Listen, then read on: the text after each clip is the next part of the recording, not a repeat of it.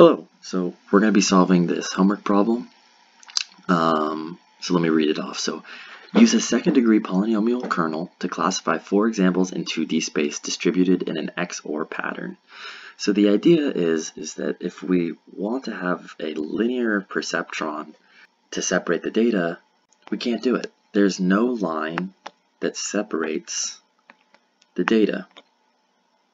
So the idea is that we use the kernel trick. We increase the dimension of the data, and in this new feature space, somehow it is hopefully linearly separable. That's hard to understand, so let's just push through the problem and see if we can understand.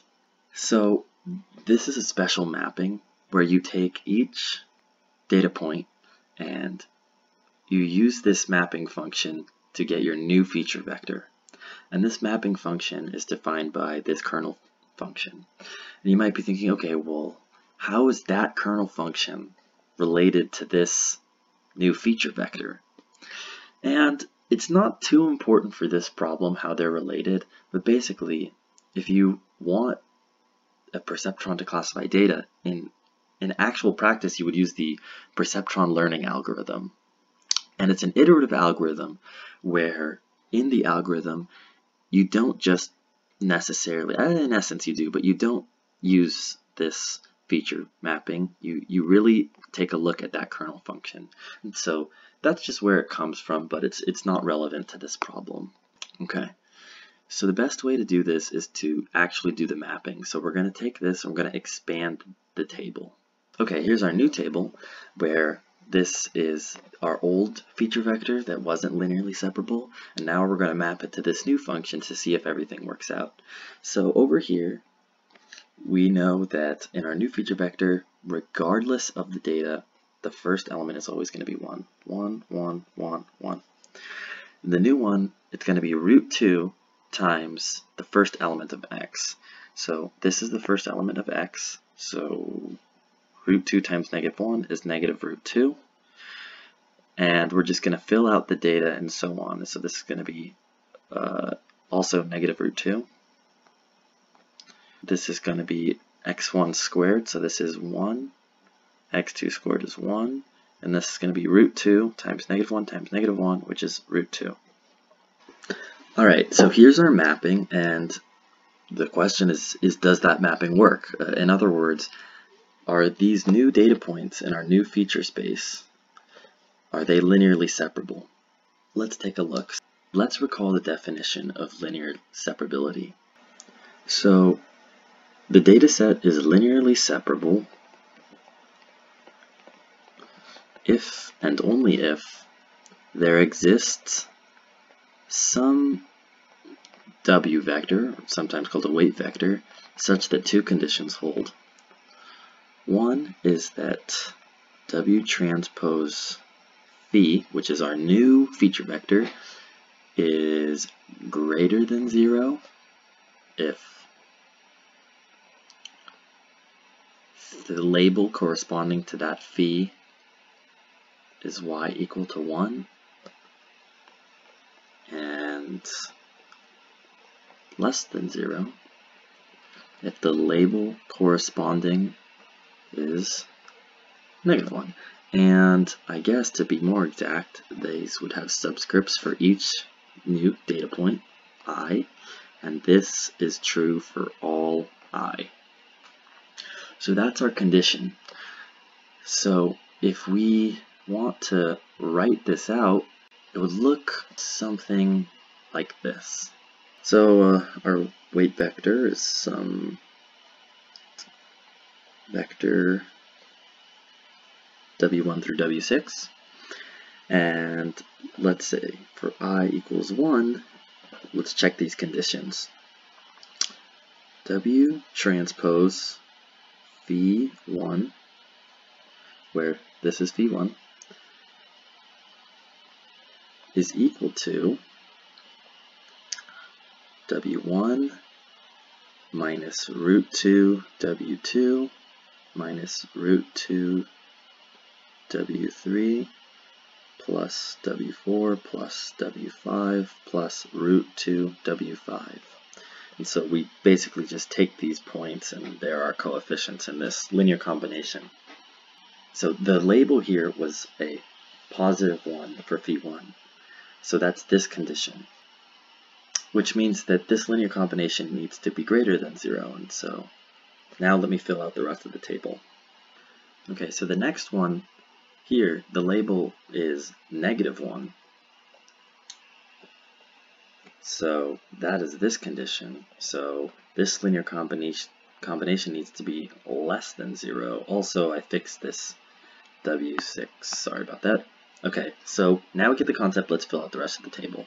Okay, just to specify, to be a little more clear, what these conditions are saying is that all the samples corresponding to this label are on one side, and all the labels, data points corresponding to this label, are on the other side.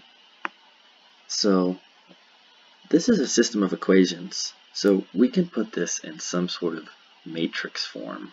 So when we do write it in matrix form to express this system of inequalities, it really only works if all of these inequalities are facing the same way. And how you can flip an inequality is multiply both sides by -1. So I'm going to multiply this by -1 and this by -1. So here's our matrix multiplication inequality, or matrix vector multiplication inequality. And just to be clear, so I multiplied these two lines by -1. So if you'll look up back at our old table, I basically took these two lines and put them in the matrix, but multiplied every element by -1. So if this is true, then the new data set and the new feature space is linearly separable. And from linear algebra, we know how many solutions there are by these different properties. So let's recall that this system of equations has infinite solutions for W if and only if these two properties hold. Let's call this matrix A, if and only if A is fat. And in linear algebra, fat means more unknowns than equations. And if the rank of A is equal to the rank of A augmented with our 0 vector, where this is the 0 vector, and that also must be, so I guess it's 3 conditions really, less than the length of W. So these properties are for a system of equalities, but I've given you a system of inequalities. So let's show the system of equalities first, and I'm going to generalize it later to a system of inequalities. The rank of A, if you solve it, you can find that it's 4. And if you augment a column of 0, you can imagine that the rank is not going to change. The 0 vector is collinear with every vector ever, so it doesn't change the rank. More so though, the resulting augmented matrix is only going to have 4 rows, so at most it's going to be 4 anyway.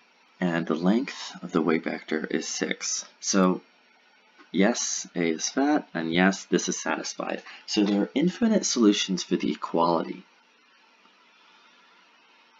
But are there infinite solutions for the inequality? Well, when we want to show this, one thing we could show instead is replace all the zeros with some super tiny number epsilon, where epsilon is we use it to represent the smallest positive number, and we can change this to an equal sign. And so what's that saying is that if we have some A, and we want to know if it's greater than 0, and we're not sure, instead of proving that it's greater than 0, what if we just prove that A is equal to epsilon?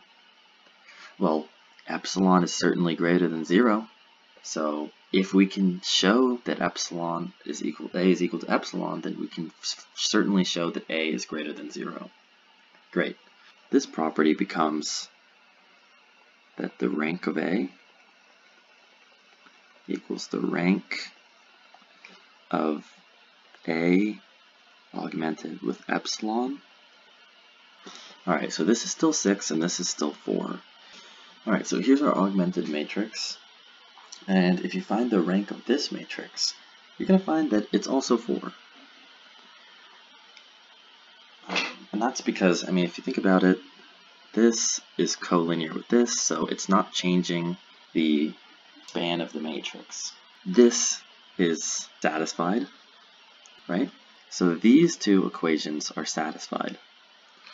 And what that's saying is that this system of equations, let's say let's call it the epsilon vector, has infinite solutions. And if this has infinite solutions, then this has infinite solutions, which means that there's an infinite number of weight vectors that linearly separate the data. Or in other words, yes, the data is linearly separable.